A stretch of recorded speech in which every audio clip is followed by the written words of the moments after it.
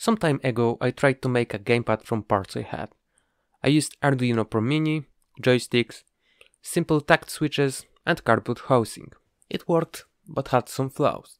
Now I decided to buy some parts and make a better version of this project. The biggest problem was that the boards based on 80MB328, such as Arduino Pro Mini, don't allow for keyboard and mouse emulation. I got around the problem by writing a program in Python which communicates with gamepad and emulates keyboard and mouse. Unfortunately, this solution worked only in some games. In the newest version we will use 80MB32U4. Its core libraries allow you to send keystrokes.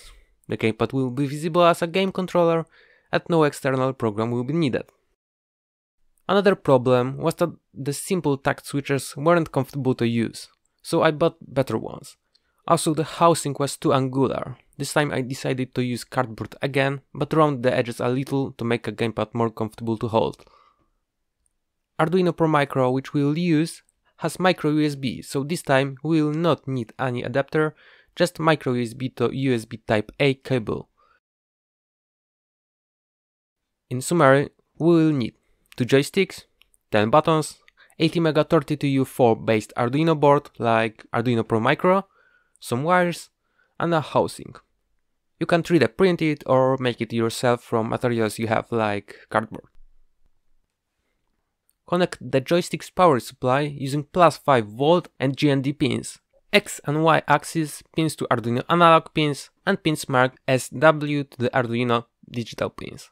External buttons should be connected to Arduino digital pins and ground, as we'll use Arduino internal pull-ups. We use the Arduino joystick library to make the Arduino be detected as a game controller. We'll create a new joystick object and assign readings to the appropriate axes and buttons. We make the housing, put everything together and program the gamepad.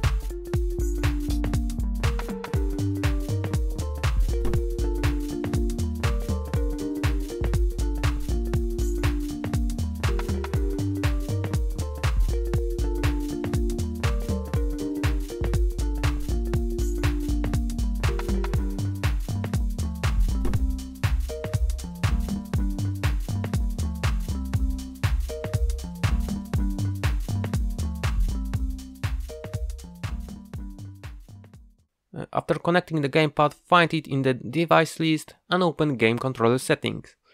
Next, we configure and test it. After that, we can use gamepad. Gamepad works, but some games don't detect cheap or self-made controllers. But these controllers work well with Steam, and there you can also configure it for games that don't support controller, including non-Steam games. If the game don't support controllers, actions are converted into keyboard and mouse events. Similar mechanism could be implemented natively in our gamepad because Arduino Pro Micro allows you emulate keyboard and mouse. You only need to write a program that allows switching to keyboard and mouse mode and assigning selected keys.